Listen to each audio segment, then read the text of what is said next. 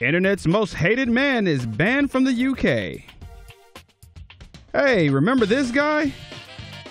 We told you all about how Julien Blanc encourages socially awkward man boys everywhere to basically pester, belittle, and come dangerously close to assaulting women because, you know, that's a surefire way to get in their pants.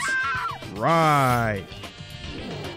The only thing that's a definite after sitting in on one of Blanc's Real Social Dynamics seminar is that a room full of suckers just paid almost $500 plus to hear something that at the very least will get a drink dumped on you, or in some places have you looking more like Chris Brown.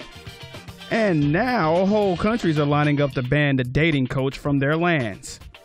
Just today, the United Kingdom's Home Office has banned him from setting foot there. He was due to hold a series of seminars in February of next year.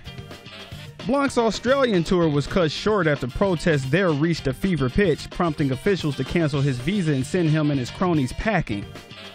So far, his rapey roadshow has also been banned in South Korea and in Brazil, with multiple petitions to get venues to deny him access in the places where he can still enter.